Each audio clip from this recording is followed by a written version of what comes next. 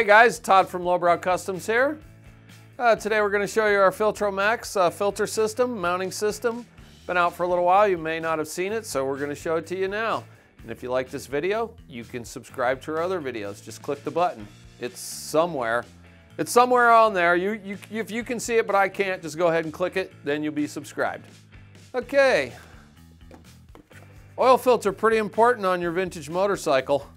You know, if you're building a custom shovel head or pan head, knuckle head, flat head, any one of those head motorcycles, the stock oil tanks on some of them had a filter built into it. Well, now you just put that really cool round oil tank on there with no filter.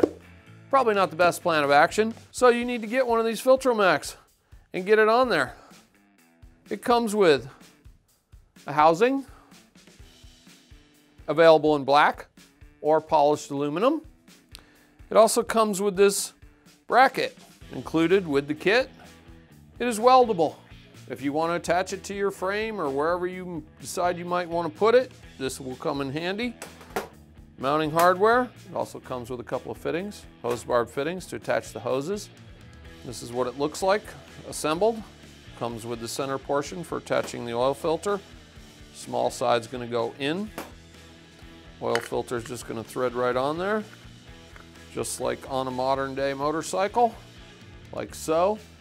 Can pretty much be mounted in any way that you so choose. We also have these really cool front motor mount brackets. Once again, black or polished. This will fit on a big twin, shovel head, pan head, Evolution. 2 holes. It will sit on top of the frame where the motor mount is in the front. Bolts will go through the frame and into the bottom of this. And it comes with a couple of longer Allen head bolts that you'll simply place in those 2 recessed holes and attach the housing to that. That's what that looks like. Really cool thing about doing it this way is the filter is facing down.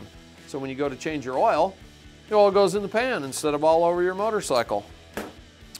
I know some of the modern Harley bikes, when you take the filter off, it goes everywhere. And we also have the stainless steel bracket, which has a bolt pattern to go on the front motor mount of an iron head.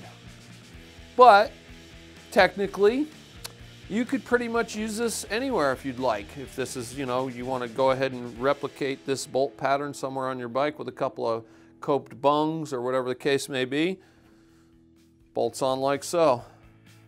Once again, either way, anywhere on the bike you want to put that, it will fit on an iron head with no modifications, but could also be used on other models. And we also have this nifty little bracket, and these are both made out of stainless steel. So, you want to paint them to match your frame, that's cool. You want to polish it, you could leave it just like this. It's not going to rust because it is stainless. These are pretty heavy duty. This one is for if you have a belt drive. These 2 bolts will go into your crankcase, and then the Filtro Max will bolt to that. One other thing worth noting on these filters, they are marked in and out. Return oil is going to go in. That way it gets filtered before it gets sent back to the tank.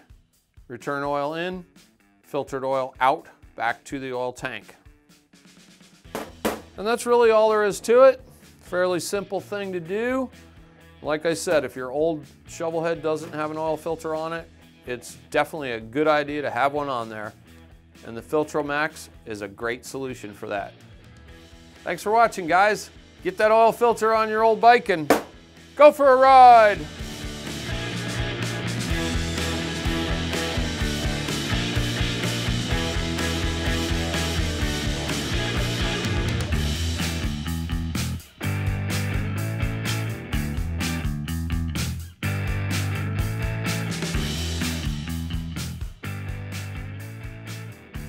System can be used on just about any motorcycle, and cut.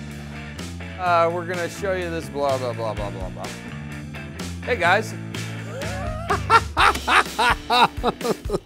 But that was stupid to say, so let's go ahead and start over again. may not blah blah blah blah blah. Take 3. Hey guys.